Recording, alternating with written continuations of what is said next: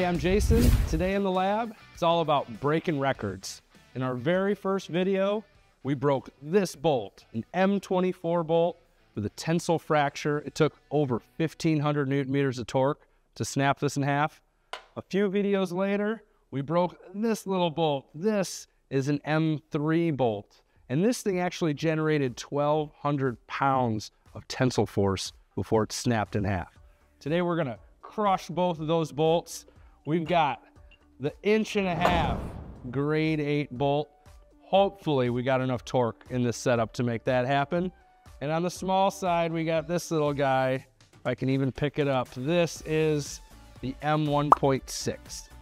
All right, I'm gonna zoom in a little bit on this one, see if we can even see it. Can you see it? You got it? All right, so let's check out the setup. Let's do the small bolt first and go from there.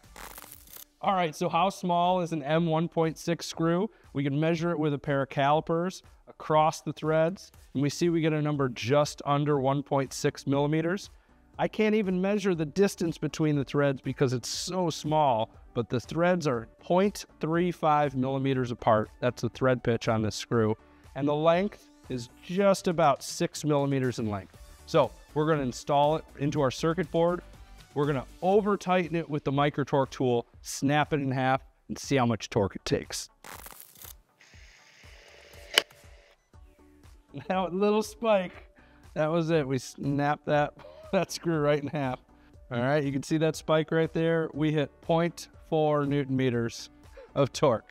All right, I think we can do a little better with the big bolt. All right, so let's take a look at the setup we need to break this giant bolt. We start off on this side with a torque multiplier. This is a planetary gear set and a 1/2 inch input drive. We're gonna put torque into this drive. It's gonna get amplified through the gear ratio, and it's gonna come out of this and give us 4,300 Newton meters of torque if we need it to break this bolt. Coming into here, we have an external torque transducer. This torque transducer is gonna read the output torque of this assembly. It's gonna display it on this screen. And then here we have our socket. We're gonna assemble our bolt, nut side tightening. We're gonna tighten the bolt around this collar. And then this is gonna back up the head of our bolt. And as long as we got all this bolted down and secured safely and correctly, we're gonna be able to apply enough torque to break this bolt. Let's see what happens.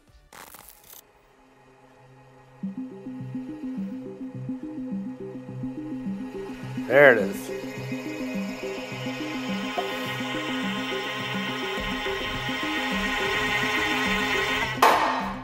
Oh, that was it.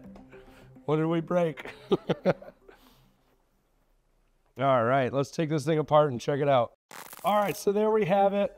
We almost broke the bolt. We took it way past its yield point, but my 1 inch square drive adapter wasn't up to task. So that's gonna be it for the day. We couldn't quite break the bolt, but we did yield this thing and get it a full 1/4 inch longer from where it was when it started. Almost a failure, but we're gonna have to have an even more robust setup next time. But let's look at what we did do. We broke an M1.6 at 0.4 Newton meters, and we went over 4,000 Newton meters trying to break this bolt. That's a 10,000 times difference in torque. You can kind of see the range of the things that we get to test in the lab. So we'll get this set back up. We'll try it again. So we'll see you next time.